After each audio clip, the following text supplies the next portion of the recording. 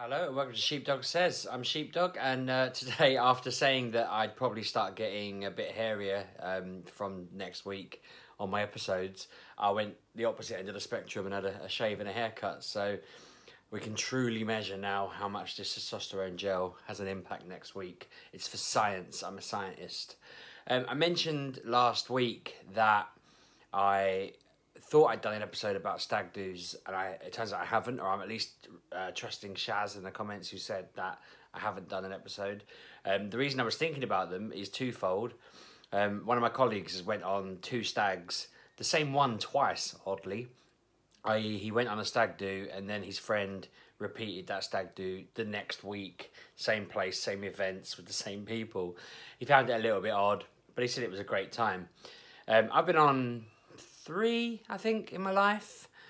One was a little bit less manly. It was called a hag do, and it was just a group of the bride and groom's friends all went to a theme park together.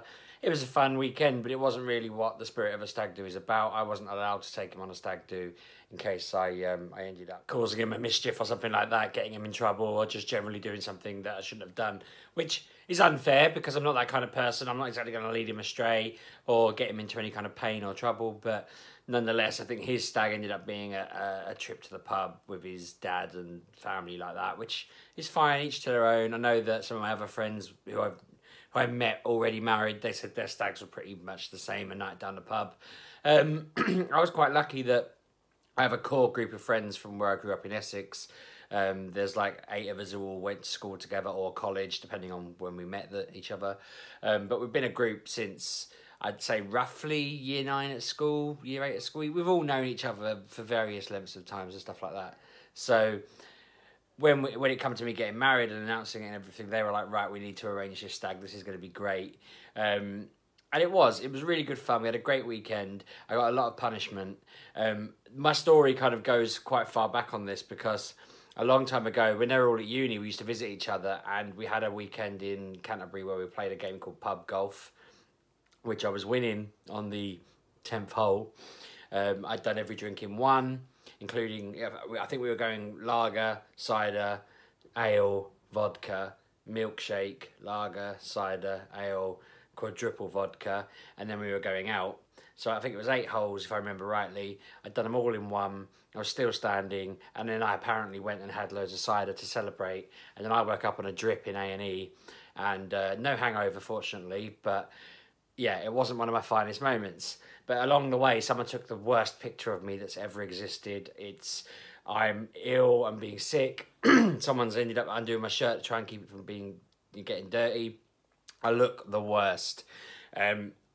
So on my stag, of course, they printed that picture on a t-shirt. On the front was the picture, on the back was a tally, and the question was, would you marry this man? And I had to walk around asking women in the street whether they would marry me. Now, I'm quite proud to say that of the, 25 women we asked, only 2 said no. So, if my wife had not turned up on the day, I had 23 backups. That was quite good. I had to walk around with a little, funny enough, a lamb handcuffed to me to signify Lamb Pup, that wasn't my nickname then, it's just a coincidence. But she was the lamb because my wife was, I think, 6 or 7 months pregnant at that point. I think this was November, just before she was born, January 1st. So it was just one of those things where, she was pregnant with a baby, so taped the lamb up to me. I had to look after it. I got punished if the lamb got hurt overnight. I had to wear I couldn't find a stag mask, so it was a deer mask. So there's all these pictures of me walking around in a deer mask with "Would you marry this man?" I then had to change in the night time to a t-shirt that said "Chelsea till I die" and "Up the Hammers" on the front and back. Obviously, being a Spurs fan, that didn't go down well. But it was great fun. We had a lot of good things. A lot of good drinks. I got punished a bit because, despite what happened at the pub golf, the next year or whenever this was, when I was going on my stag do. Literally the week before, I was told by the doctors that I shouldn't drink spirits anymore for a while because they said that I, was showing some sort of fatty liver issue. He'd done all these tests and he basically said to me, you shouldn't drink at all. I said, well, hang on, it's my stag do next week. And he honest to God said to me, as long as you drink just kind of, low level percent, I'm talking like a beer, a cider, it's only 4%, 5%. You'll be all right. Don't do excess. Just you've got to rein this in. So I told them this on my stag, just as they're getting trays of shots in, and they weren't impressed. They booed, they hissed, they jeered, and I deserved it in a way. I mean, it was all true, but it was one of those things where the time honoured thing is that you get the stag hilariously drunk and you punish him. That doesn't mean I got away without any punishment at all. We did 2 events while I was there. We did paintball, which is quite a standard one, and we did mud buggy racing. And the mud buggy racing was quite... I was okay with that. Like, it was awesome. I just got to mud buggy race. I was quite brutal. I didn't corner with any kind of fear. I would run them off the road. I treated it like banger racing. If they were in my way, I wanted to beat them. I ended up coming 3rd, I think, overall in that and getting a medal at the end, which was great.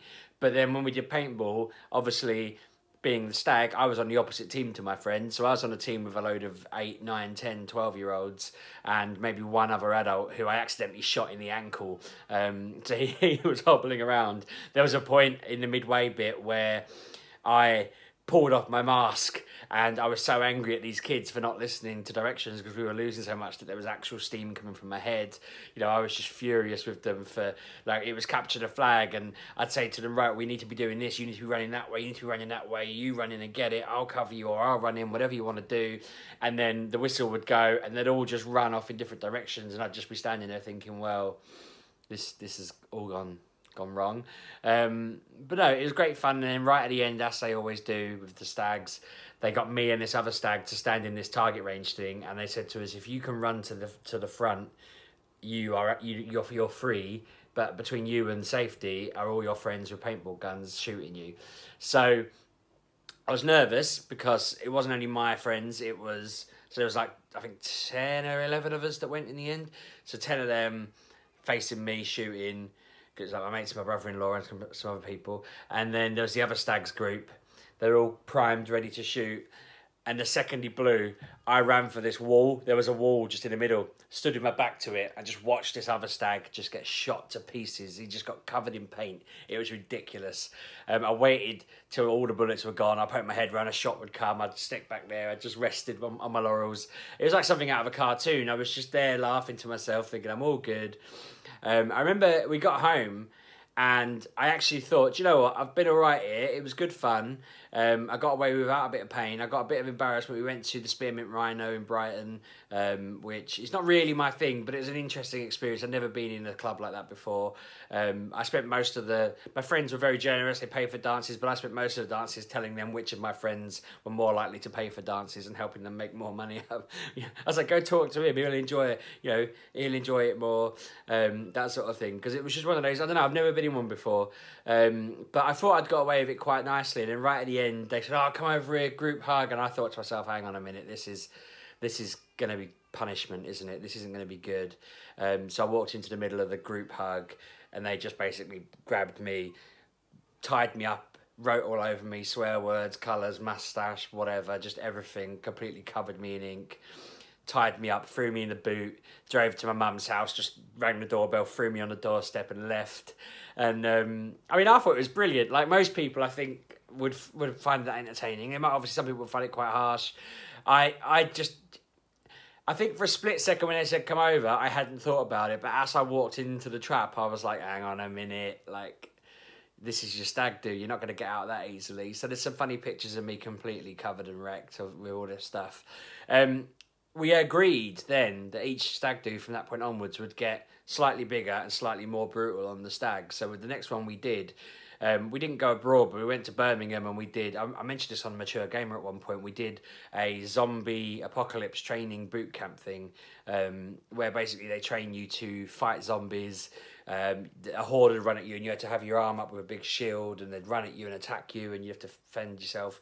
They gave you guns that shot paintballs, but when you shot them, they're like, they don't work, you're going to have to hit them with batons. And so, I mean, I must have probably, I think I got pinned down at one point and I'd have been dead, but I got rescued.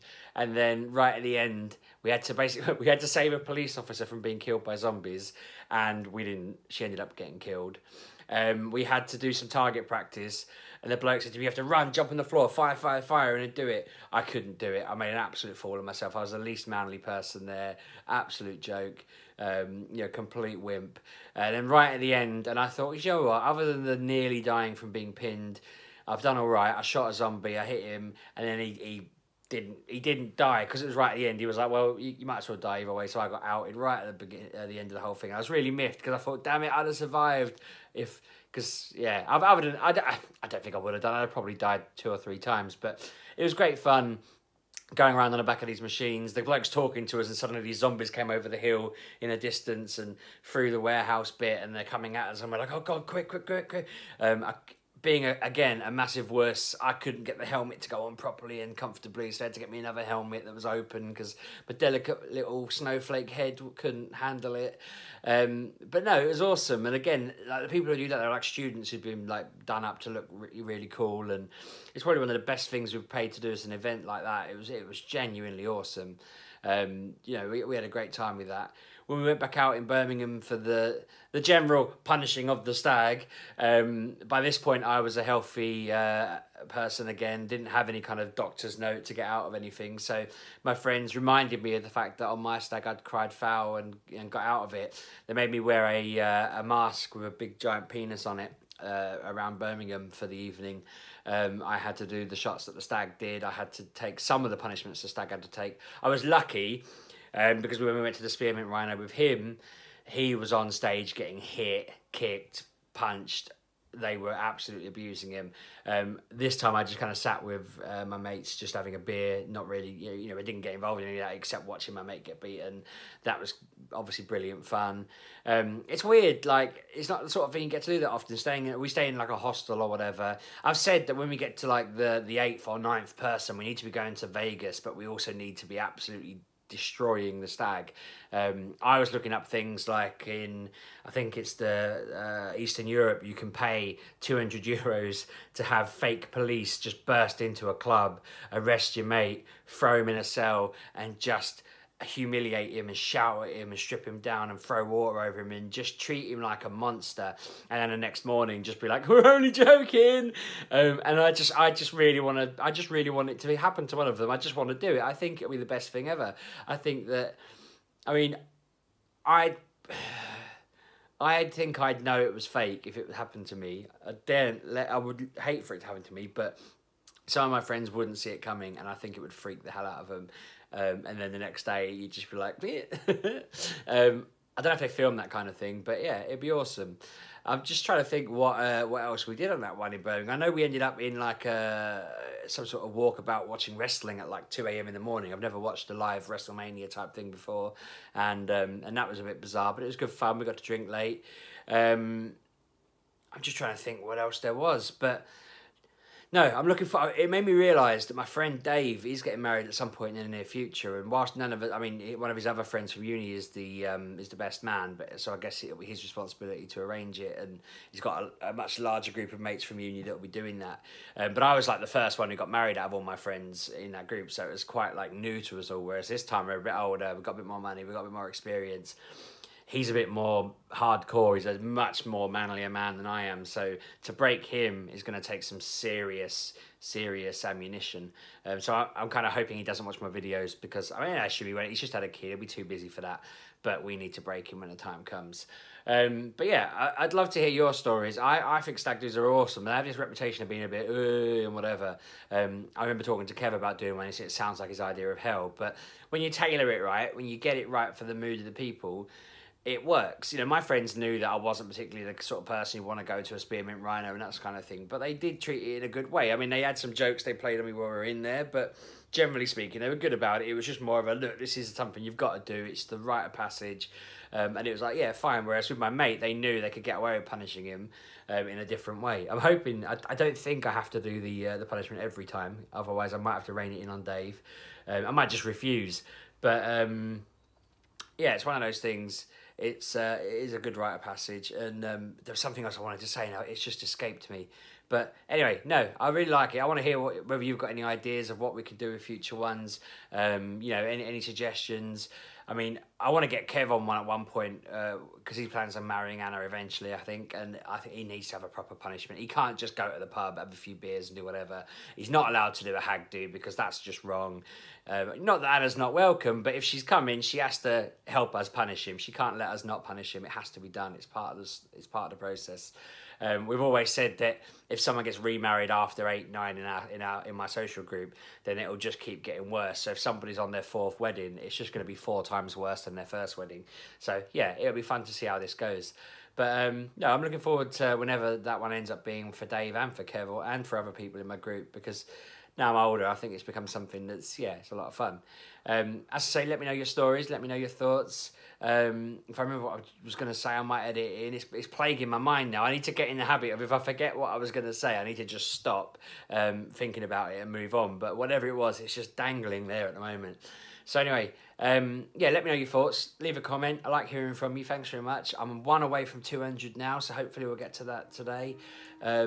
Yeah, give me a subscribe, a like, and all of that stuff. And yeah, thanks for watching.